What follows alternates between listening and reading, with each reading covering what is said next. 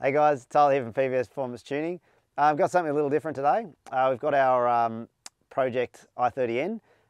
It's a Gen 2. We've gone for the DCT version. It's a bit of a daily driver, but we've been doing all that R&D on that. I was really interested to see how much power we can actually push through the new 8-speed DCT transmission. And look, honestly, so far it's been really good. We have found the limits of it, which is fantastic. So around the 22 pound mark is what we've done our custom tune package around that. Anything more than that, we found it starting to slip. You may not feel it on the road, but we definitely feel it on the dyno. So I prefer just to keep them the way they are.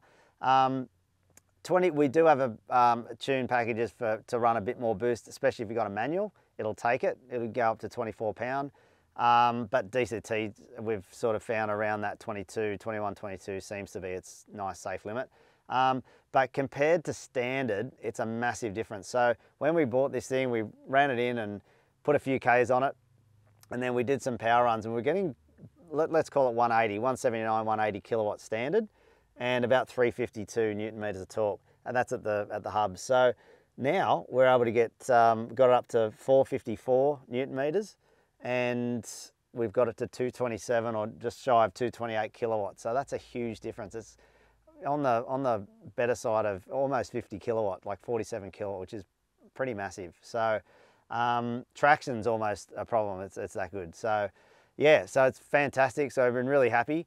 And all our AFR numbers are great. We've been to the drags and all those sorts of things. So haven't had any issues there. We've played around with all that stuff to try and optimize the tune, but we've come up with a nice, safe package for that side of things as well. So yeah, and back to the, also we've got packages for the Gen 1s as well.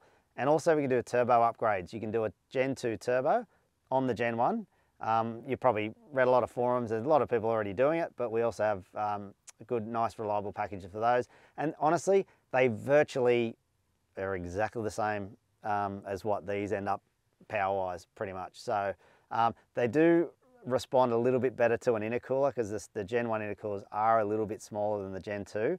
But aside from that, they're a very similar platform. Anyway, just thought I'd keep you up to speed. We're going to do a few more videos and we're going to do some track work and all that sort of stuff and throw up some track videos as well coming out very soon. And yeah, so if you've got any questions or info, by all means, message our Facebook page or call the workshop.